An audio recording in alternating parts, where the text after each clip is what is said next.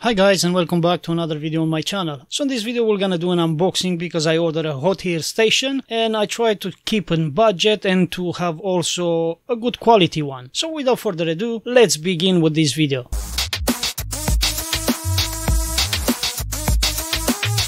So here we go. This is the parcel which I received exactly today, and I'm so excited to see how looks this hot air station. So the parcel is quite big, just barely fit on my table, and let's give a quick cut over here that I can get the things out from here. So I like the way how they pack it, because they use these hard corners like that. They will not be the box destroyed. So that's a plus on how the seller packed this item to be sent from China to here. I can see there is hard corners over here. So let's get more cut, because there is a lot to cut on this one.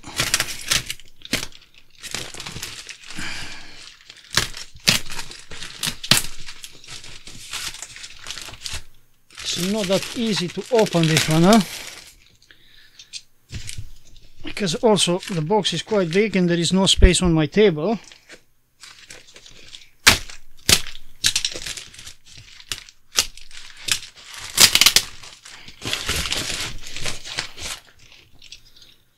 Okay, so let me get this one off from here, and I'm gonna carry on with the video once I have everything done. And here we go. This is a YCS hot air soldering station, reflow station, depending how you like to call it. And it's packed nice with a lot of foam to keep the things inside safely. And is the YCS R1 Pro. Looks like there is a sticker over here with the QR code. Looks like we have a few of the nozzles over here. I have some other nozzle. I hope that the size match. I'm gonna see how it will gonna works with. And we have the stand that can be easy adjusted, the angle on this one. I can see here you adjust the angle and you tighten it. And here to change the nozzles, I believe, and here to pull out. You can see there you pull out the nozzle and you prepare here a new nozzle and you put it over there. Okay, let's get the handle over here, looking nice. It was nice if it was some foam here around. Maybe I can check on AliExpress, maybe there is some foam that you can put inside and have a soft touch over here. The nozzle looks really cool inside. And let's get also the machine over here out. So far looks really promising, this hot air station. I'm really impressed with the design and with the size of it. Definitely is not a bad one. I believe it will gonna do a good job. So let's have a look more on this one, and we're gonna also give a try. Okay, so here we go. It's coming with the UK cable. That is great. And this is the handle, which I saw it before, and this is the station itself. It has also a support handle here that I can take it off. If I want to use only this one, I can definitely unscrew here this screw and remove this one definitely if it's there holding. No, it's underneath there is two screws here. So you can see there is two screws there. So I can undo those one and keep the station and use only this handle. So at the back come with the plug connector with the 10 amps fuse, and the front has a nice LCD display over here, which has also a foil that I can peel it off. Yeah, you can see the foil is there.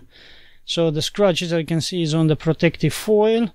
And has a memory, 3 channels, and has settings. This one increased the temperature and this one increased the airflow, which is really cool.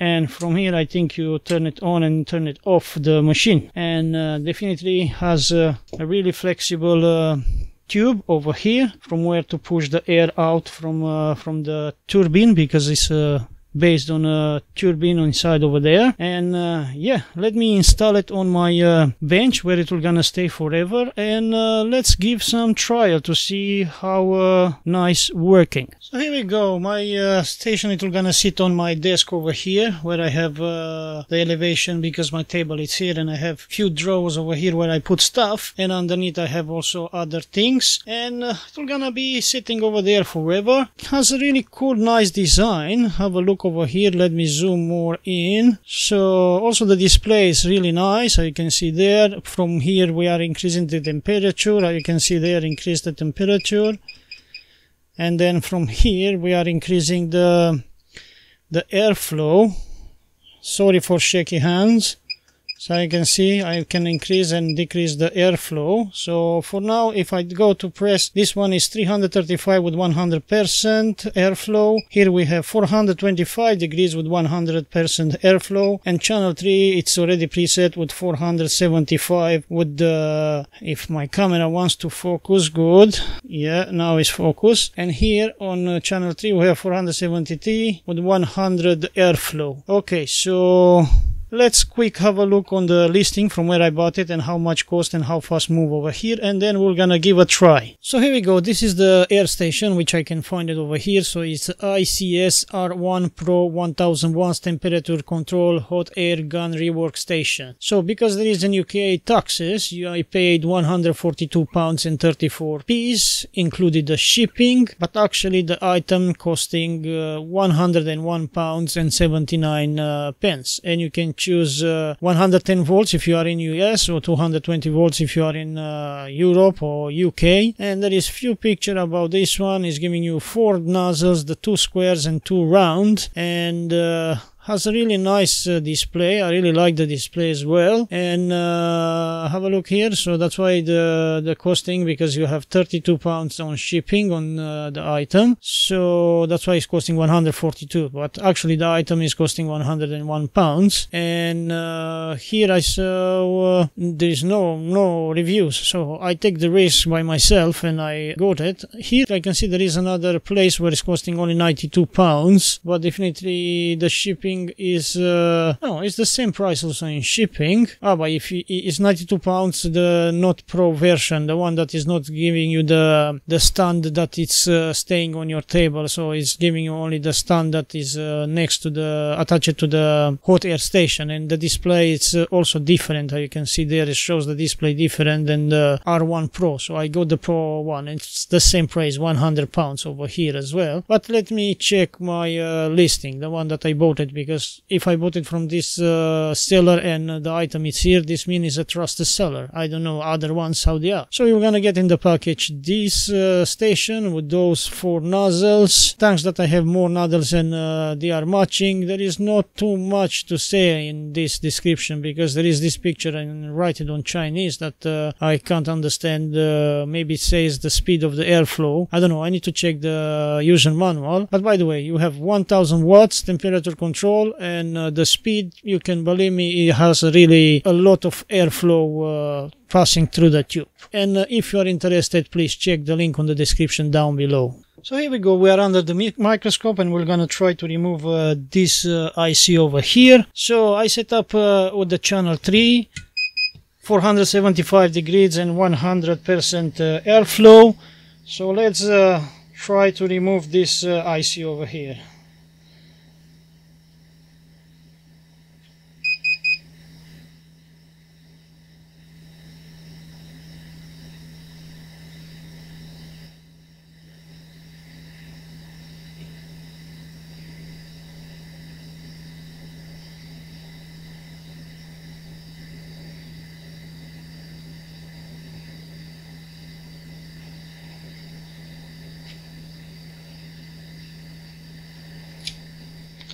You can see the IC is removed.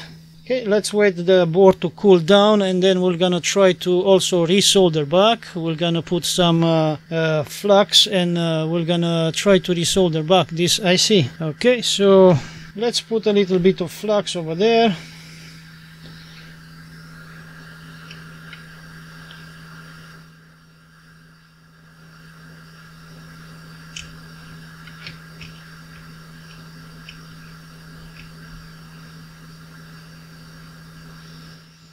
Okay, and let's try now to solder back.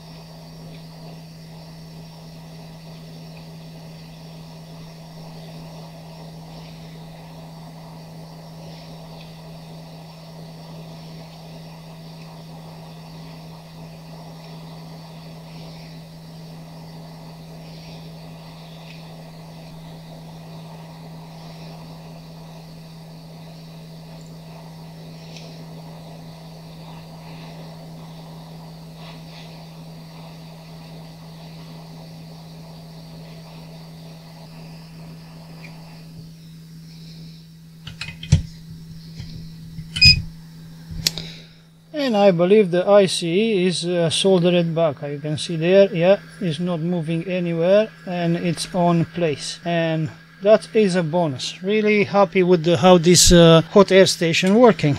I can do a big IC like this one. It's really cool. Let's have a look if I reduce to the other channel. Let's see the 335 degrees, the channel 1, and try to remove a capacitor to see how easy it's removing a capacitor as well. So let's look for a capacitor around here. So shall I say let's try to remove this one over here.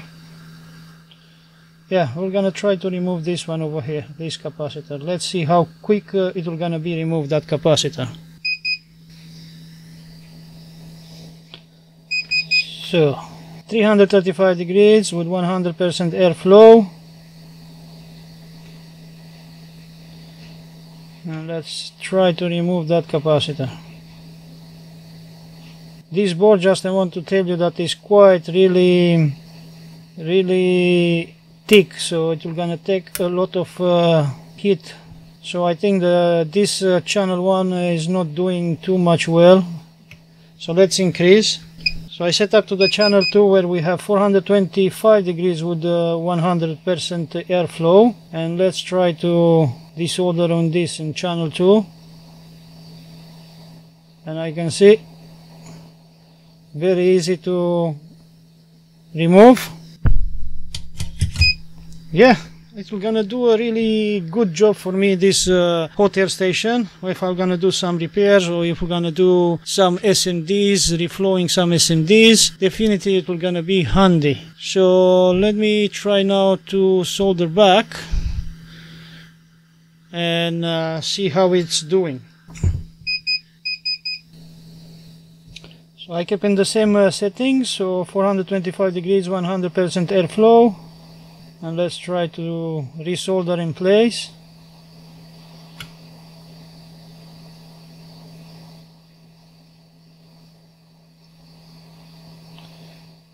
Without to move around the other component over there.